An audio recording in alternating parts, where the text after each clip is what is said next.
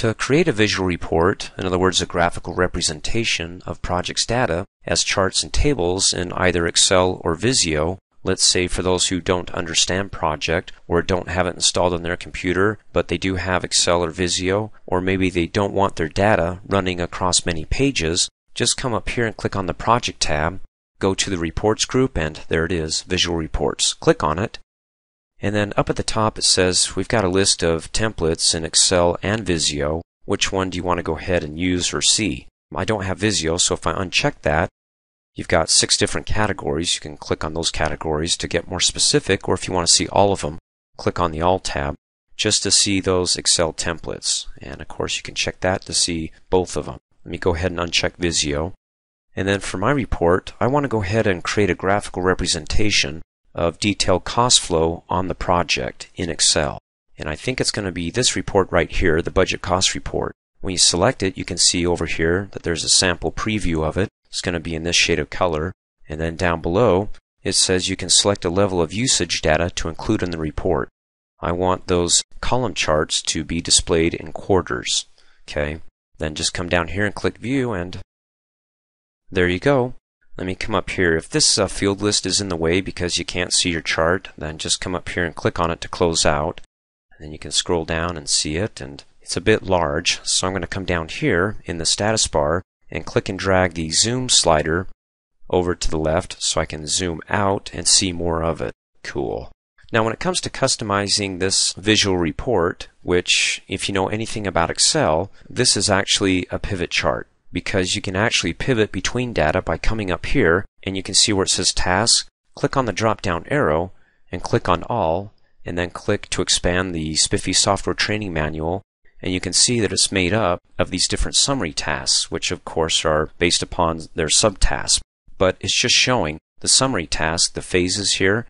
If I want to be able to pick and choose what I want to see over in the chart here and not the entire project, as you can see here for quarter 3 and quarter 4, and the budget cost is a darker shade of blue for that quarter, and the baseline cost is a lighter shade, and so on. If I don't want to see it for the entire project, then go ahead and select multiple items, uncheck the entire project, and come down here and say you just want to see maybe the research and the outline phase. Click OK. It updates, and it says, well, for those phases, they were only worked on or to be completed as far as the budget goes in quarter 3.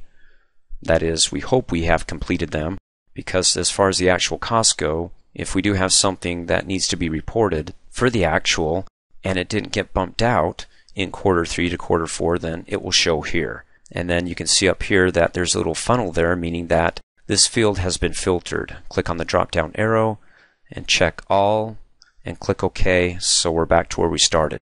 So that's one way to customize it. I don't know about you, but when I look at the legend and I'm thinking, okay, what shade of blue am I looking at?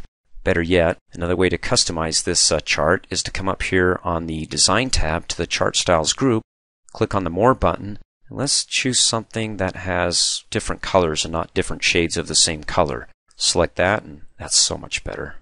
Okay, blue, budget, you hover over there, well, it says budget, and it gives you the value. In fact, you can learn more about charts in my Excel 2010 training video. And this is like I said, a pivot chart, because you can pivot between data. And where's the data coming from? Well, it's coming from this worksheet right here, the pivot table. And again, you can learn more about pivot tables and pivot charts in my Excel 2010 training videos on pivot tables and pivot charts. Okay. In any case, you can come in here as well, and you can see for tasks, you can click on the drop down arrow, and what you check here will update the chart, and what you check in the chart will update the data range that you see here in the pivot table. So again, if I uncheck all and I say I just want to see the research and the outline phase, click OK, it updates and it just shows me the cost for those 2 tasks of quarter 3, the baseline cost, and then the costs that we have at that time, and then the actuals that have been coming in. Okay. And then if we want to do a little bit more customization, again, you can learn more about it in my Excel 2010 training videos. I just want to give you something to work with here to get you started. Let me come back up here and click on the drop down arrow. You can see that little funnel there. That means that this field has been filtered. So if you're like, what the fudge? Where's all my data? Just take a look and make sure that nothing has a funnel next to it. And go ahead and check all and click OK, and we're back to where we started. Let's come back up here, click on the Options tab, go to the Show group, bring up the field list. So it shows, well, by default, all those fields that was exported from project. We can even look at resources if we want. Whoa, there we go. So for quarter 3, here are the resources here. And you can click on the drop down arrow and say, hey, I don't want to see all the resources, just writer 1. Click OK. And writer 1 was working in quarter 3 as well as quarter 4. Like I said, what you do in the pivot table when you go to the chart will reflect in the chart as well. And you can see, there we go, for quarter 3 it's just showing for writer 1, and quarter 4 for writer 1.